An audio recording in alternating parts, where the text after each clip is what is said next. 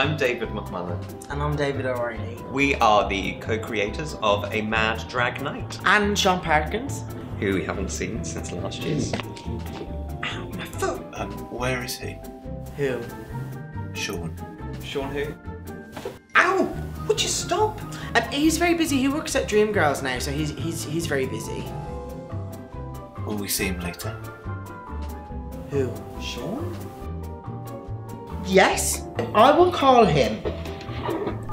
So, A Mad Drag Night is back for its third year after 2 sellout performances, raising just over £8,000 for the Make a Difference Trust, which helps fund projects in the UK and Sub-Saharan Africa, supporting those living with and affected by HIV and AIDS.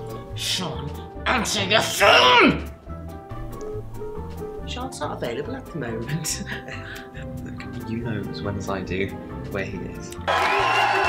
Don't be so ridiculous, he's not there. Tell me what. He is not there. Right, okay, I'll prove it. Come on, come with me.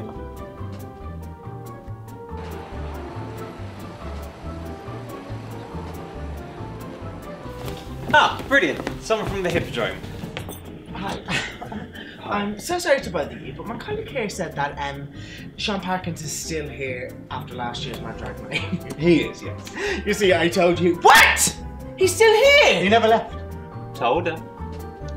Do excuse me?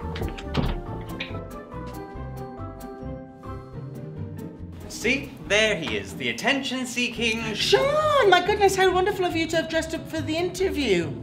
Sean? Oi, Sean! Do I tell him?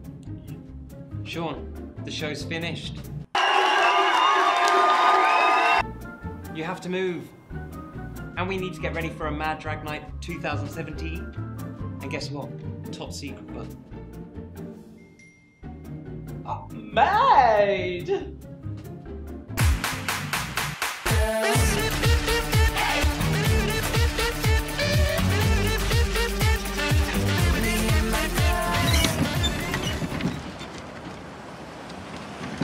Well, that's the worst kept secret in the West End.